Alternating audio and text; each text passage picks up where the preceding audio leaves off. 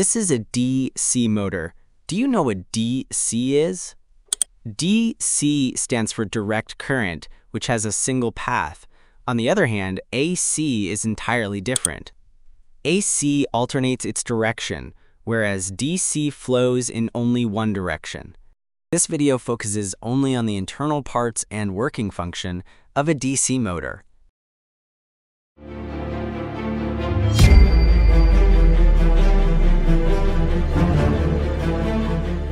If you open a DC motor, you will see these similar components. These are called stator magnets, which are permanent magnets. These permanent magnets are fixed in place and provide a constant magnetic field that interacts with the armature. This is an armature. When we see the rotor with winding, it is called the armature. This is the shaft.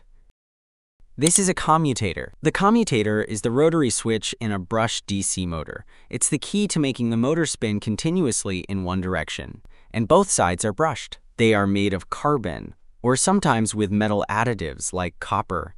Their primary function is establishing an electrical connection between the external power source and the rotating.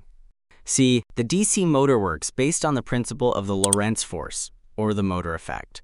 We will learn this with a simple example. This principle states that when a current-carrying conductor is placed in a magnetic field, it experiences a mechanical force. Here, we have an example with a permanent magnet creating a magnetic field between them.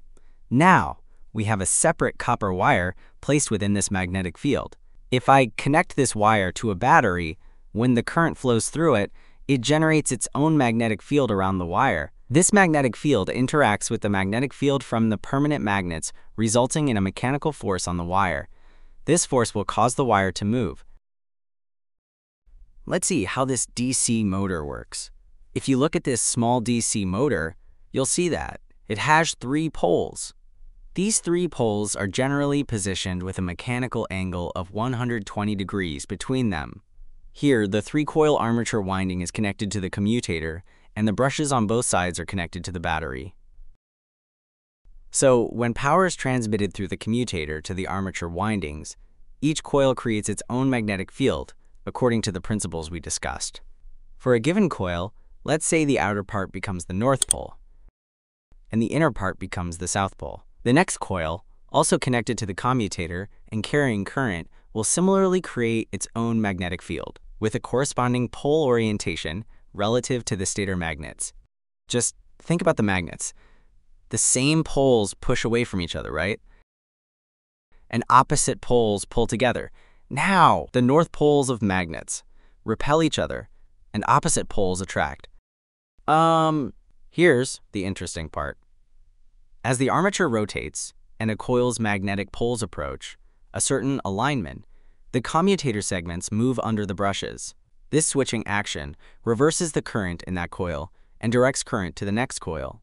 This new coil then generates its own magnetic field. This interaction of repulsion and attraction between the armature's magnetic field and the stator's magnetic field creates the rotational force. That's it for today. I don't know if you will like our video or not, but if you do, please share your best comment. Thank you.